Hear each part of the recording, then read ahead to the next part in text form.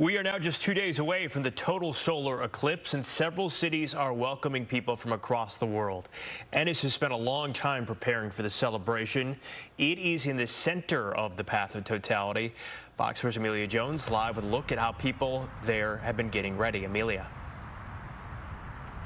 Hey, Blake, with 2 days from totality, people are starting to make their way to Texas. After weeks of preparation, the city of Ennis is ready to welcome thousands for Monday's once-in-a-lifetime event.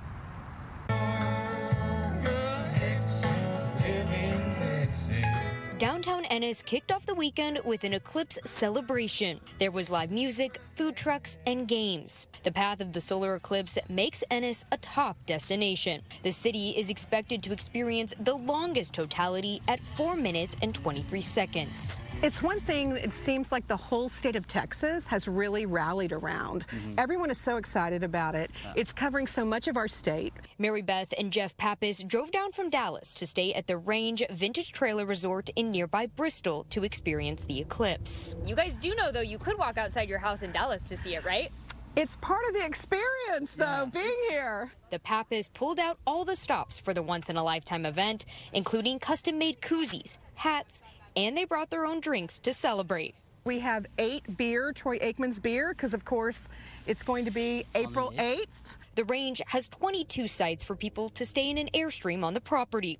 Owner Sarah Beauregard says they sold out in half a day for the solar eclipse weekend. This is really cool that so many have come just for one special reason. So we're all kind of bonded in the idea that we're very excited about it. While the Pappas didn't have to travel far, other guests came from England, Washington, and Colorado. Several of our guests are very into the eclipse. They're bringing their own telescopes and things like that. And we all have our glasses ready. Every guest will get a commemorative t-shirt, too. The forecast calls for clouds on Monday, but these folks are optimistic. We feel like we will end up seeing a little bit. The clouds will part, and we will end up seeing the actual eclipse. But even just the 4.5 minutes of darkness, like real darkness, I think will be amazing regardless. Since the weather could pose some visibility issues, it's hard to predict the exact number of people who will be in Ennis come Monday. The city anticipates anywhere between 50,000 to 200,000 visitors. We're embracing it. We hope the weather works out. If it doesn't, it's still going to be an amazing experience, and a lot of fun. Most definitely. The total solar eclipse is expected to pass over the city of Ennis at 1:40 p.m. on Monday. Fox 4 will have a crew there as part of our solar eclipse coverage.